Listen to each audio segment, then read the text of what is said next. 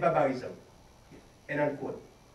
Williams' remarks speak directly to my schooling experience, and hey, reflecting on that experience, I have come to understand that teachers or students, or both, who lack historical and cultural consciousness, sometimes let themselves get trapped in the linguistic oppression of the colonizer, who always expect the colonized to speak their language. This sad experience with my high school teachers and college teachers as well, more importantly, helped me better understand that the school system of the country represents its ideological apparatus.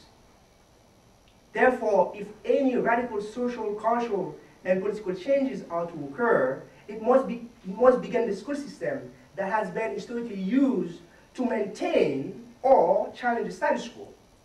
It goes without saying that the school system can be a dangerous institution that reproduces the dominant ideology, or it could be a site of struggle where ideological and political fights for a just democratic society can take place, which will lead me to education under occupation. As a teacher, I have been always interested exploring the relation between education and occupation. To my knowledge, not too many studies have carefully looked at how the education system of countries that were colonized is impacted by occupation. Studies have mostly have focused on the social, economic, and political aspects of occupation. So in critically reflecting on the dialectical relation between education and occupation, many pertinent questions have crossed my mind. And some of the questions that I would like to share with you are the following.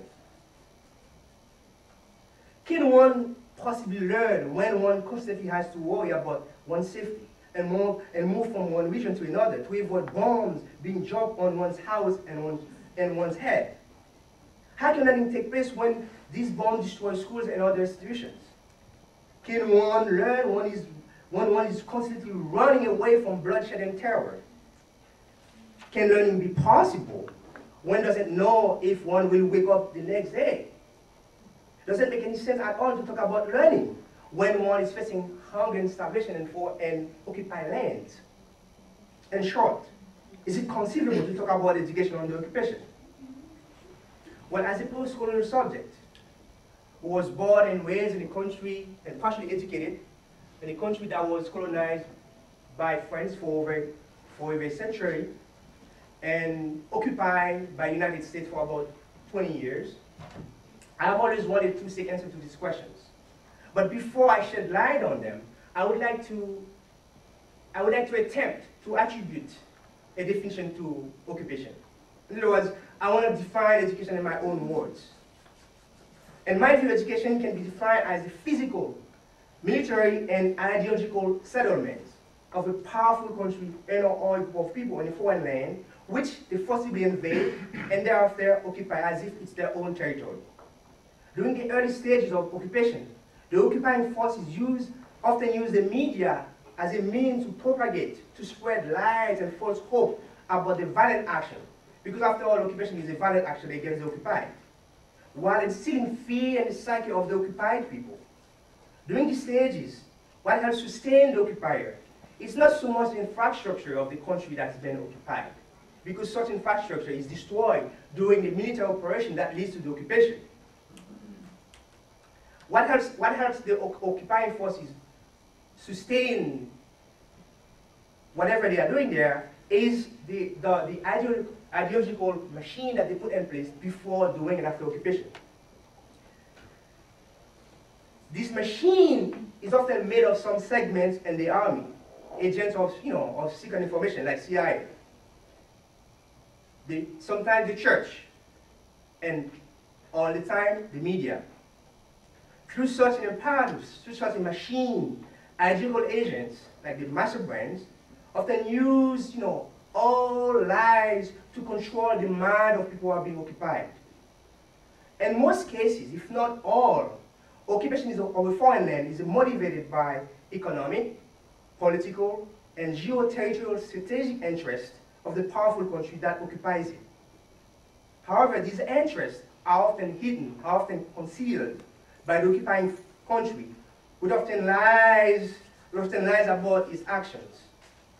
Besides the harmful effect that occupation has on education, which I should talk about later in depth, it disastrously, it harmfully affects the environment, the culture, and the subjectivity of people who are being occupied. By the environment, I'm not only referring to the trees that are being destroyed, the animals that are being killed, but also to the water and the air that are often contaminated as a result of the massive cluster bombs that are used during the occupation. The debris of these bombs are often left abundant on the ground and become as harmful as the bombs themselves. Consequently, innocent children who, after the occupation, continue to play on those grounds run the gravest risk of being infected and dying from these bombs. This is the human tragedy that's often concealed through the mass mainstream media.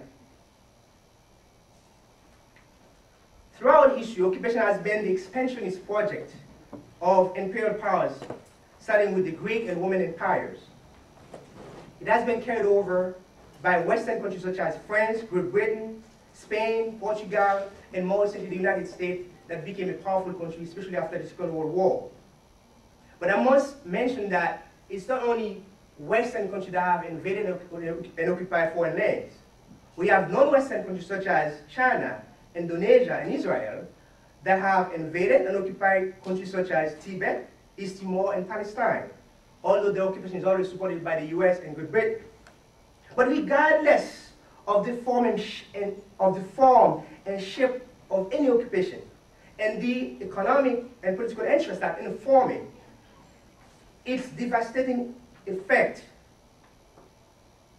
whether it's cultural, political, economic, often leave a deep wound, a deep scar to those who are being occupied. Now, what about education? How is it being affected by occupation?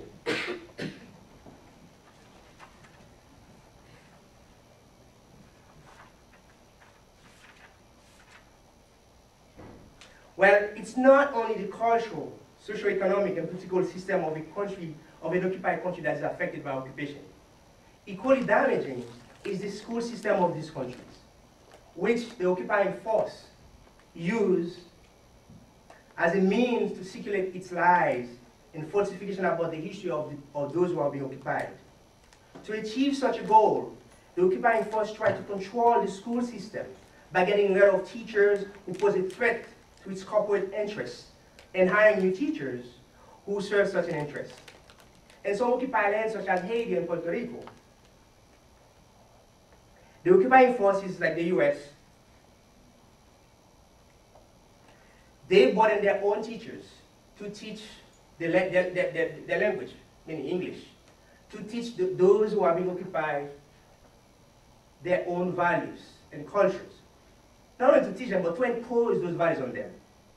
And they did that with a clear objective in mind, that is to civilize those who are being occupied. But I wonder how an occupying force can civilize an occupying people through occupation, which is nothing else but its violent actions against the latter. In my opinion, occupation can only lead to the decivilization of those who are being occupied. My fellow human beings, as Western imperial power, have shifted the economic and political policies from colonialism to neo-colonialism. It's imperative that we, neo-colonial subjects, me, and allies, hopefully you, stay ideologically and politically alert so that we can map out such a gigantic shift and resist it. It's also crucially important that we stay politically engaged with the world and act upon it. By that I mean we need to take part in any grassroots movement aiming to fight against Western neo-colonial and neoliberal agenda, an agenda that is intended to exploit and dehumanize those farmers in Haiti and India and those who are working in factories, whether it's here or elsewhere. The struggle against Western neocolonial and neoliberal agenda is a human struggle that every concerned citizen who is fighting for social, economic, political, and sexual justice should be engaged in. In other words, this is not a struggle that only concerns or should only concern marginalized neocolonial subjects such as my cousins, but it's a struggle that should concern all of us as human beings. I think I'll stop here for questions.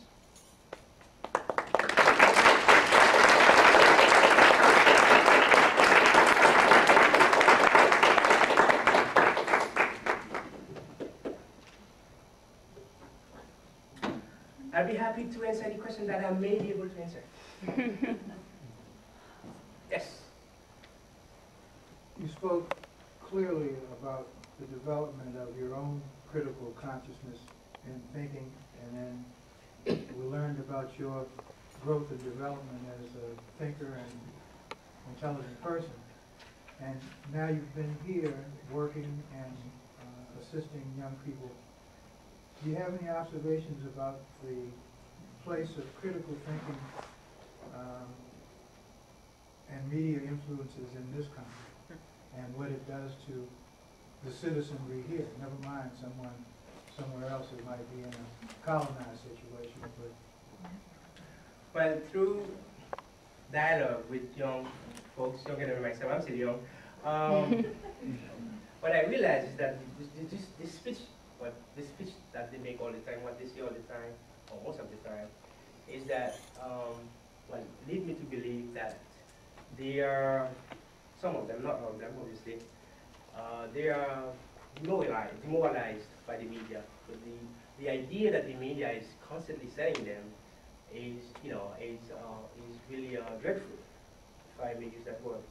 I think we as teachers, we need to take the media into our classroom to deconstruct the message that, that's being sent to our children. Unfortunately, we don't do much of that. We should do more. We should talk to the youth and let them know that the media plays a central role in their life, whether they want to admit it or not.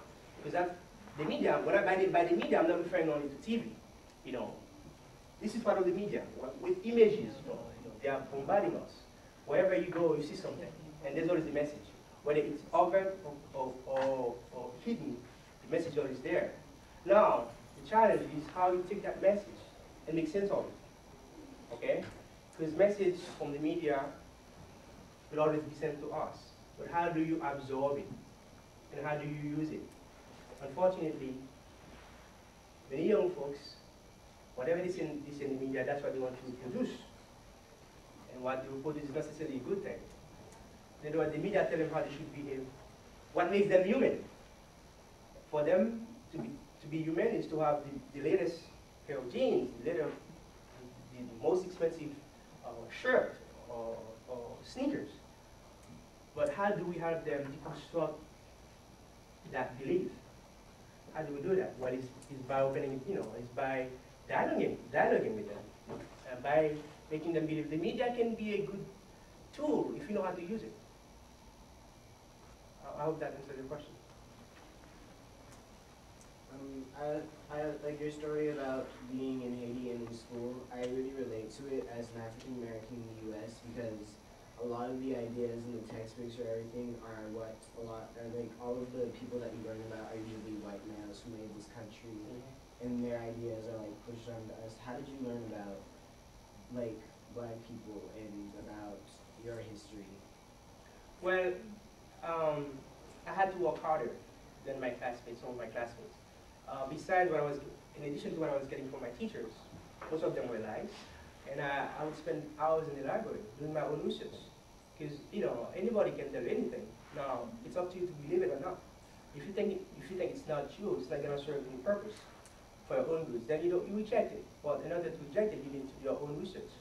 So when I was in high school, I would do whatever is expected of me in class, but in my free time, I would go to the library and research. I would read books that would help me think.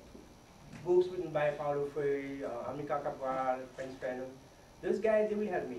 They will shape my thinking. Because what your teacher tells you sometimes, or most of the time, is what he or she believes. And what he or she believes is what he or she learned previously, somewhere. So you need to deconstruct what your teacher teaches you, or teach you. The fact that I'm your teacher doesn't mean you should just believe whatever I say in the classroom. Because I might be saying something that I may have an agenda. I might want you to believe certain things because it, they serve my own interests. Now it's up to you to find out whether what I'm telling you is only serving my interest or if it's also serving yours. In order to find out about this, you need to do your own research. Talk to people. I mean, don't be shy. Have a conversation with people, whether they are your peers, your other teachers. Talk to them.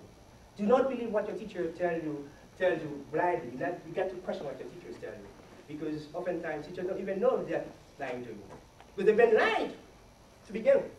Because teachers were students at some point in their lives. And if they were lying about their academic life, most likely they're going to reproduce the lies that they've been told. So you need to question what your teachers tell you, always. I see what you're saying about that, but like a lot of the time, if you go to a library and read books, those books are also not objective. They also have their own. Exactly. So you question what you read. You question what you read. You need to diversify what you read. Okay. You need to consult various sources. Okay, to compare. And I agree with you. I mean, when I was in Haiti, I didn't really know my history. It wasn't until after I finished high school I said to myself, no, gee, I got to do that. Even language, Creole. I didn't know how to read and write it. I had to learn it myself. So as a student, you really have to work harder than your teacher. Because your teacher might give you maybe 80% of what he or she knows. The 20% you need to get it on your own. So books do not always tell the truth. But I'm telling the truth here. So you need to question what you read. Engage in that, engage the books, engage the books. The book, what is a book? It's someone speaking through words. So you engage the words, you engage me when you're reading my book. I might say something that you don't agree with. And you can say, I don't imagine I don't agree with you because what you're saying doesn't make any sense. It's okay. But in order to develop critical thinking, you have to really read. Read, read, read. Whatever comes to your hand, read it. Don't believe what you read at the first time. Read it, go do some more research, and go back to it to see if you can agree with it or not. Yes? I have a question. I'll take you off. Okay. Go ahead, young man. Oh, I'm sorry. I have two questions.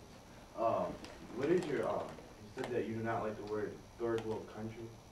I know I'm from Trinidad, and that word's used common, the word third world country, because of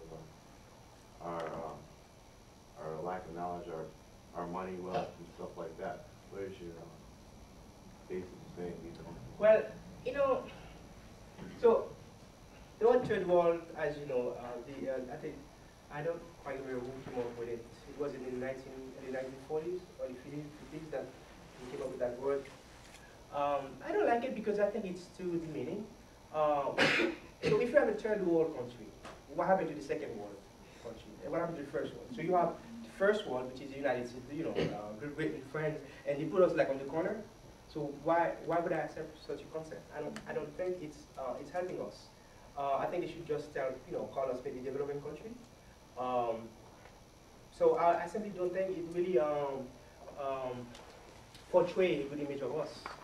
I simply don't think it helps us at all. I like the word Western because that gives me, I could be biased because I'm the one using that word. I think when you say the word third world, it's really sloppy, and you don't even know sometimes what country should classify as third world. Should I classify Venezuela as third world country?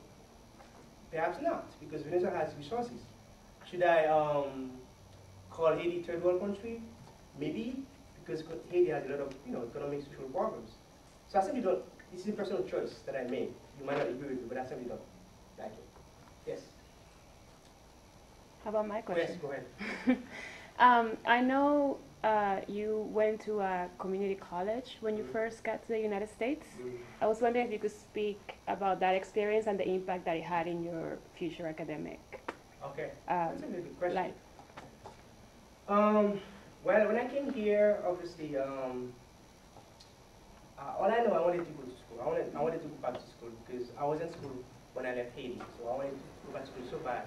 I didn't know where to go. And my brother and sister-in-law were going to Toulouse College. They invited me to go there. So they said, well, that would be good for you because it's cheaper and you will get a good education. I said, sure, I'll go. So that's how I ended up going to Massachusetts Bay Community College, which is located in Wesley in Farmington.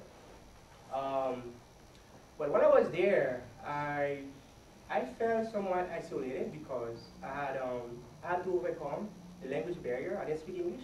I was taking classes without any English skill whatsoever. So I would have my brother translate for me what the teacher was saying. So, but what I would do, I would take a tape recorder, and then I would go home and listen to it over and over and over until I finally get what the teacher was saying. But I was able to somewhat read in English, so that helped me. And because of my background in French, I was able to transfer some of the knowledge that I already acquired in my native land to, to the second language, which is English, maternal. So I think it's a good place to be because I didn't feel that I was being judged because I was like 22, I believe, 22, 23 when I started going there. So I felt quite comfortable. I felt quite welcome because there were people who were older than I am. I felt that I belonged. But what I did do, I tried to make the best of it. And how did I do that? I studied hard. I would go to. I didn't have a tutor like you guys do here. So they did not have that service then yet. Maybe they do now. So I had to, talk to classmates who were advanced than I was, who spoke English. I didn't speak English. So I would talk to some friends, some good American friends who were very kind to me. They would explain to me what was going on in the class when my brother was not around. And I stayed there for about two and a half years and got my first degree, and I transferred to UMass Boston. I got my bachelor's there and got my master's there, and I came here to UMass. So community colleges are, were good to me. I hope it'll be good to you too. And you can get a good education here. Even better than at Harvard. Being an educated person of color, have you found it difficult have you found yourself that there's been social pressure to adapt to American structure and assimilate to the culture? Oh yeah, big time. Well, I have three things against me. As a person of color, I'm black, and I'm not from here, so that means I speak differently than you do. So I have linguicism against me, I have racism against me, and I have xenophobia against me. So I have things to fight against, whereas perhaps other folks of color may not have to fight against those barriers, I would say. Yes, when I first came here, I was expected to learn English, and I did, and I'm still learning it, because language, you never finish learning a language. I'm still learning it. Yes, I mean, I felt the need to learn English. Otherwise, I would isolate myself. I learn English. And I try to understand the culture, because culture shapes us as people. But by knowing the language, I was able to understand the culture, because language is part of culture.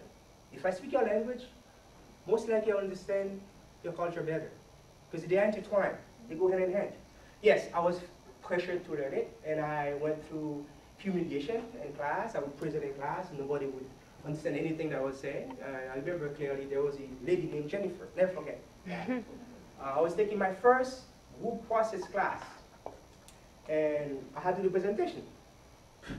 I didn't speak English, and I had to do it anyway, because I was very brave. I was taking classes without any English, because I knew I could do it. So it was time for me to present my paper. Oh God. What language am I going to use to present that paper? English was not refined at all. Now it's okay now. It's okay. It's better much better than it was 10 years ago. So I stood up.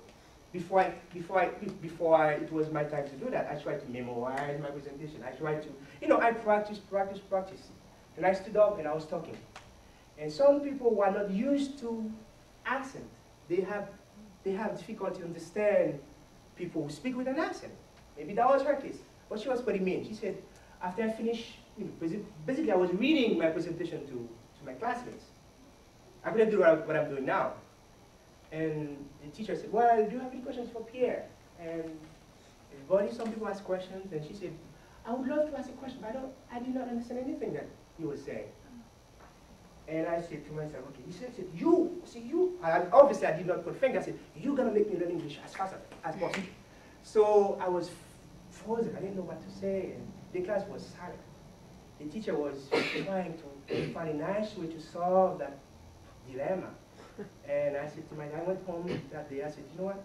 Jennifer, I'm going to prove you wrong. I'm going to prove you wrong. I'm going to learn English. I'm going to go farther in life than you. And I've been looking for Jennifer since I never met her.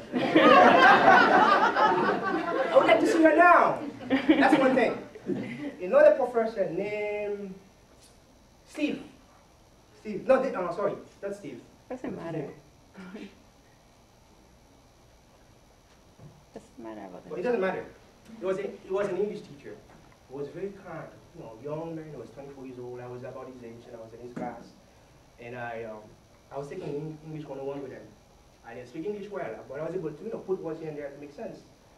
But my sister-in-law, gosh, she said, Pierre, you can do it because you help your brother with homework. I was helping my brother while he was taking that class. But I didn't speak English then. So I said, what if I help my brother? I think I can do it too. So I went to that class. It was hard for me. Because English 101, you have to be able to participate in class. You have to be able to, to interact with your classmates. So I couldn't do that because of the language barrier. So what I did, I took it anyway. And that English teacher was, in the beginning, was very harsh on me. So you don't belong here. I said, I think I do. I simply don't speak English, but I can do what you ask me to do. So I was able to do the work, but because I was not able to participate in class, he wanted to, send me back to English 195, I believe. But finally, my advisor talked to her and said, I think he can do the job. He's been on school for 6 months. He can do it. But that English teacher was so mean to me, so mean. But when he realized that I was a decent student, I wanted to do work, he gave me a chance. So I took the class, I passed it. Guess what? About a year ago, I met him at UMass. And I was in the hallway, and he saw me, I saw him, and we were just talking. He said, are you Pierre? I said, I'm Pierre. I said, I know you. I said, I know you too. So, and the guy, what are you doing here? I said, I'm getting my doctorate. You getting your doctorate? I said, yeah, I'm getting my doctorate. He was shocked, and he was about to apply for his doctorate at UMass. So you can do it. You just have to believe in yourself and have, peers, people who trust you. People can help support you because you're gonna go through obstacles in life. I mean, I have a lot of obstacles to go through, and I have gone through so many already, and I know there are a lot more coming, and I'm ready for them. So yes, I was pressured to prove myself, and I'm still proving myself, and I will always prove myself as long as I'm alive. Any questions? Yes. What is the college system like in Haiti, and are there requirements in terms of when you proceed from high school to college? Can you be more specific? Well, what types of colleges are there in Haiti, and are there requirements, sort of like high standards tests, like if you don't pass, you can't go further, or We is do. it just open to everyone? We do. Well, let me begin by talking about the standardized test. In high school, we have 2 official tests to take before you finish high school. If you don't take them, you got to repeat. I don't know if these, I think they still have it in place. They call it baccalaureate, back 1, back 2. 2 years before you graduate high school, you have 2 national tests that you have to take. It's similar to MCAS here. When I was in high school, if you fail one subject, you have to put the whole thing. Now they make you repeat only the subject that you failed. Yes, you have a test that you have to pass, which is very hard. If you don't pass it, then you stay in high school as long as you need to. There are people who graduate high school in Haiti at the age of 26, 27. I finished at 22 because I was sick. I was sick, and my mother was so protective of me. She didn't send me to school until when I was 6 or 7 years old. So that sort of delayed my schooling process. But yes, you have to finish high school, you have to pass those 2 tests, which are very, very hard, then you go to college. If you go to a private school, you have the money to fine, but if you have to go to a state school, you really have to prepare because there's a test that you have to take before you, in order to start university. Here at HCC, I don't know how to do it, but in Haiti, it's very competitive because there aren't too many universities. So only the best students are the ones who get to go to state universities. And I'm not saying I'm one of the best, but I was able to go.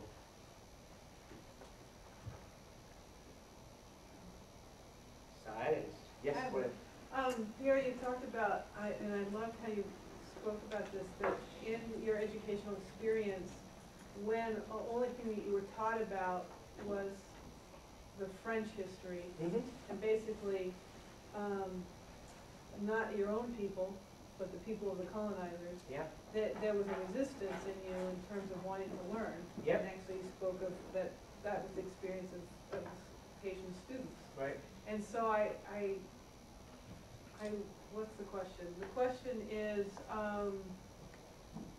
similar to what Barry was asking you, have you seen anything similar to that here in our country? Because certainly we know, also similar to what this gentleman was saying, that we're often promoting a more white male experience around education. So have you seen it here in the U.S.? And what would you suggest to students and teachers in regards to that resistance? Excellent question. I'm not from here. I don't want to claim that I know everything about the history and culture of this country. But what I've seen, what I've witnessed personally, is that, as that young man mentioned earlier, the history textbooks, for example, when you open them, what do you see? Who do you see? Right. So what I would suggest is we need to change the curriculum. We need to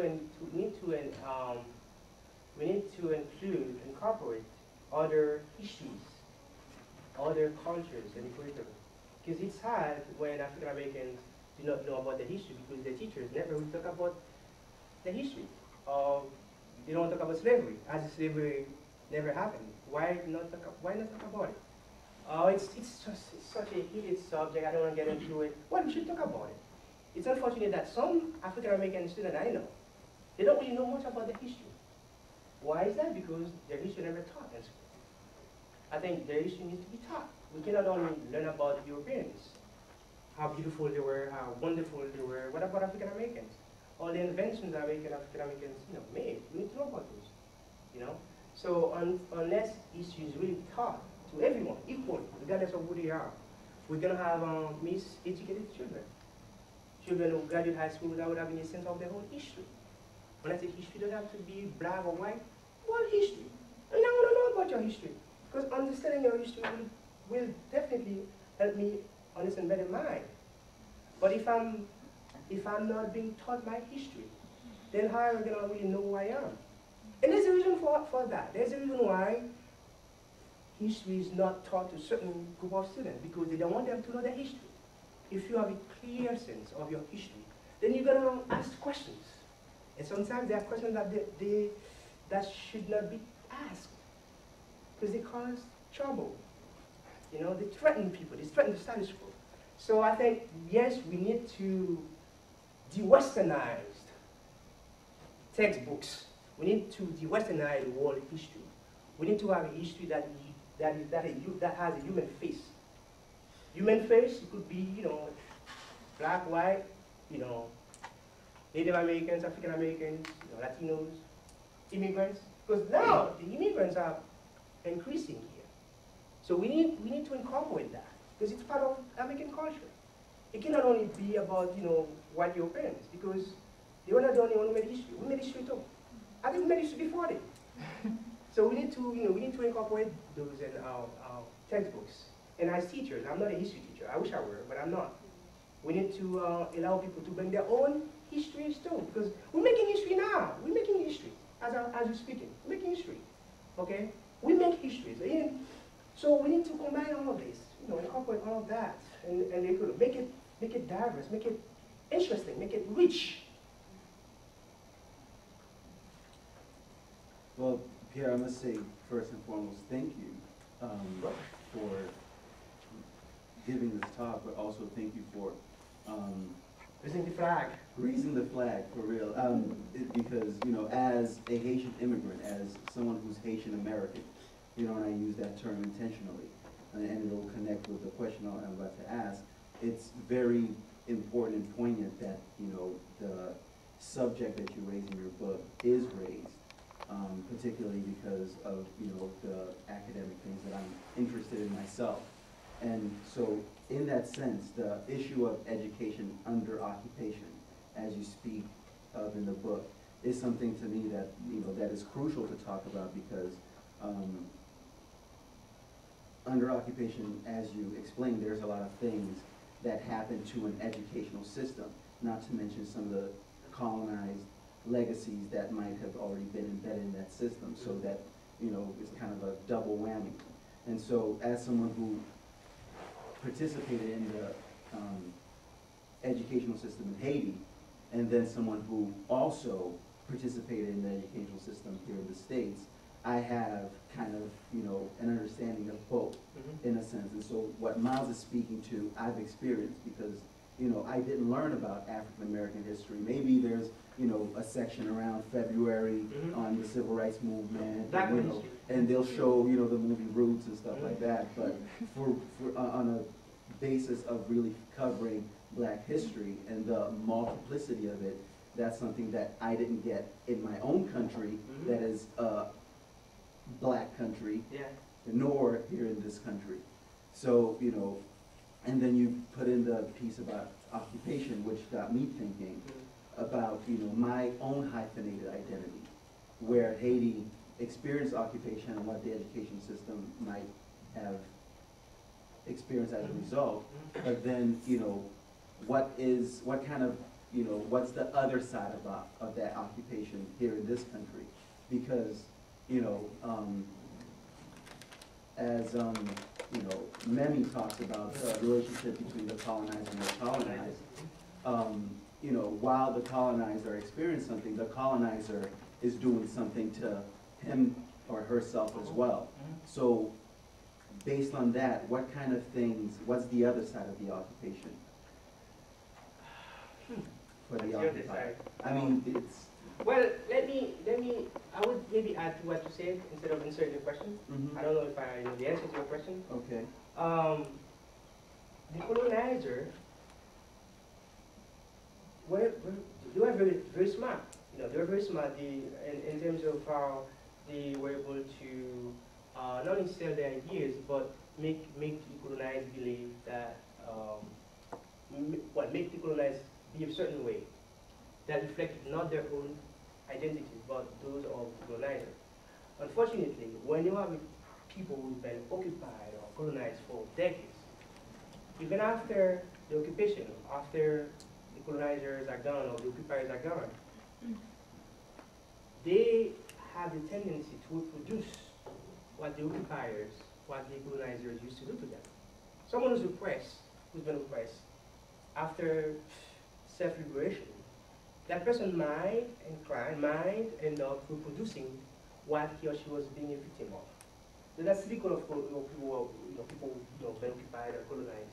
Now, how do we prevent that from happening? Well, it's through education. It's by teaching them their own history. It's teaching them, it's telling them that, you know, you were not like that before the occupier came. You were not like that before the colonizers came. So this is what you were. This is how you were before they came. And this is how you became after they came, even while they came and after they left. So how can you go back to your roots to reclaim your own history, your own identities? That will be the challenge for teachers and for, you know, activists and so on and so forth. I don't know how to do it, but I would say it's through dialogue. It's teaching them their history, you know. But you also need to learn about the history of the colonizer. You also need to know about their history. Because if you don't know, if you want to defeat your enemy, you have to know about your enemy. I mean, I'm not saying the colonizers are the enemy, but in order to understand imperialism, you need to learn about it.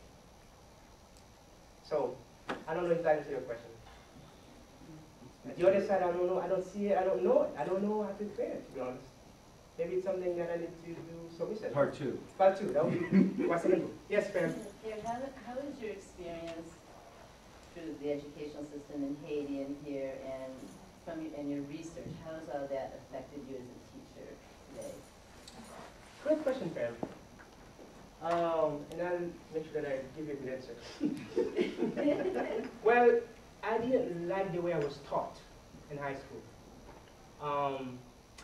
How was I taught in high school? I would sit and listen to the teacher would write everything on the board, and I would copy it down, or I would repeat like a parrot what the teacher said. There was no dialogue, there was no interaction. So I didn't like that at all. And this is how I always got myself in trouble. I would challenge teachers, they would shut me, they would silence my voice, because they realized that I was not stupid. I knew what they were doing. So when I came here, I had some teachers who, used the same method. But I was lucky. I was fortunate to meet some teachers who were wonderful, who engaged me in the classroom, who made me part of it, who made me feel that I was smart. But in high school in Haiti, I had a history teacher. In fact, I don't even go. He made me feel that I was smart. When I said something, whether it was stupid or not, he would engage me. He would, would take what I said and challenge me, problematize it. So, and Haiti had some teachers who did that. He had some good teachers who did that as well. But given my own schooling experience, I said to myself, I am not going to repeat what I experienced as a teacher, as a student in Haiti, and here as well. So I try to engage my students, right? I have some there, some of them here, they can talk, you can testify. So I try to engage them. I try to make them a part of the class dynamics, because if you just lecture all the time, and I don't see how you're going to know the students are learning or not, because you need to check on them. And how do you do that? Just to call on them or create activities that will make them participate in class, whether they want it or not. So, yeah. And I'm sure you're doing it. What advice would you give to Caribbeans, or Caribbeans being like West Indian, just what advice would you give Caribbean people to succeed in quote unquote European world? To succeed what? To succeed, to make it to make it here? Yeah, to make it in the United States or anywhere. Well, I didn't make it yet, so I don't know how I'm gonna advise on that. I'm still in the making. Well, I'm gonna give you the simplest advice. Be a friend of books. Don't be an enemy of books. Read and try to be open-minded and get help when you need it. Don't be shy. Stay away from trouble. By trouble mean like don't abuse God. Don't do things that gonna get you in trouble. That's gonna distract you from your work. And read again, and then what you read, share with what you learn from your books. Share it with your friends. And have a peer mentor. There are plenty here. I mean, I can be your mentor, but can I be your mentor? I think I can. Yeah, so you need to have a mentor. I had one when I was in high school. It was not a teacher, it was somebody else. I acknowledge him in school. It was a mentor to me. I was 19 years old, and as I said, my mom didn't go beyond 6th grade. My dad didn't know how to read and write. My brother, I'm the youngest, and I was the one who first got in high school. So in my family, I didn't really have anyone who was pushing except my mom. Although she did not go beyond 6th grade, but she knew the value of education. Yeah. She said, well, what I couldn't achieve, I'm going to make sure you achieve it. But the only problem that I had with my mom, well, this wasn't a problem. Unfortunately, she did not grasp the concept of college. For her, finishing high school is enough. Because finishing high school in Haiti, back then, was such a great accomplishment. So for her, that was it. You finish high school, go get a job now. Help me feed the family.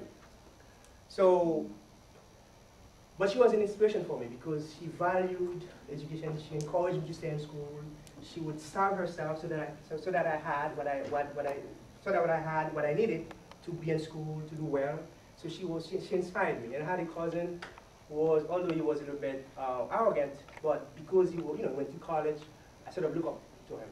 So you need someone who can look up to you. Someone who trusts you, first of all, who trusts you. If someone doesn't trust you, don't even bother hanging out with that person. So that person has to trust you first.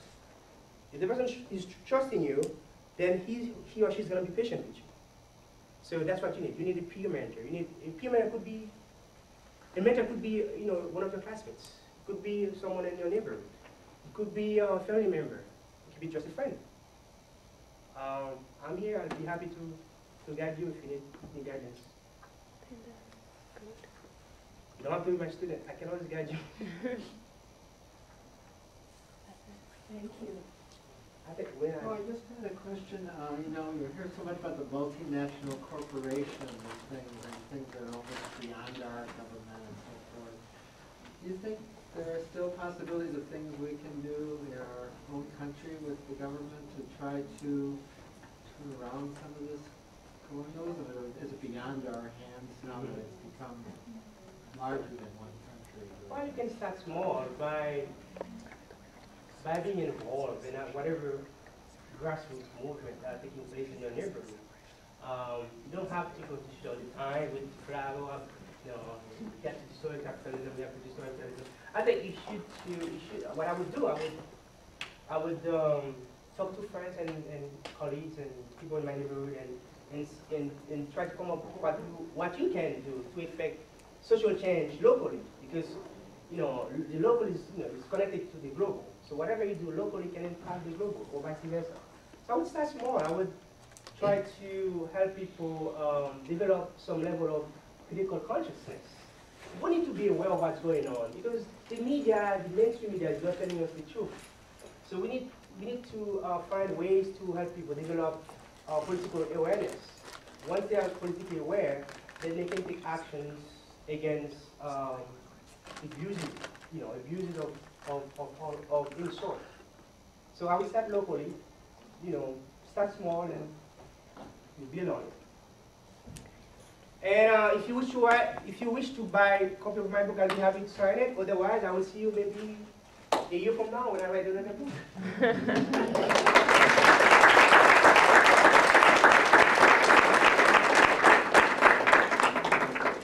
Thank you. What? Not done yet. On behalf of the library, I'd like to thank Pierre for sharing with us some of his life and giving us a glimpse into the socioeconomic and political effects of colonization and occupation in Western countries. I'm going to be looking for that in the lexicon in the future. Pierre spoke of critical consciousness. The role of educators is to encourage critical thinking.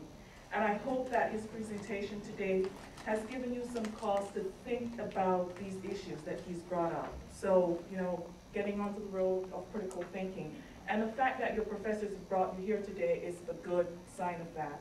I'd also like to thank the faculty members that Pierre mentioned before, Professors Diane Beers, Deb Fairman, and Tracy Ross Perkins. Thank you so much. We have another presentation coming up in this room shortly on race, racism, and white privilege. Please come back for that. And don't forget, we have 2 more authors events coming this semester.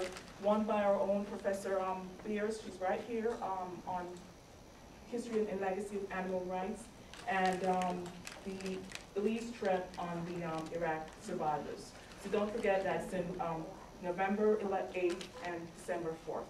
Thank you so much for your wonderful support.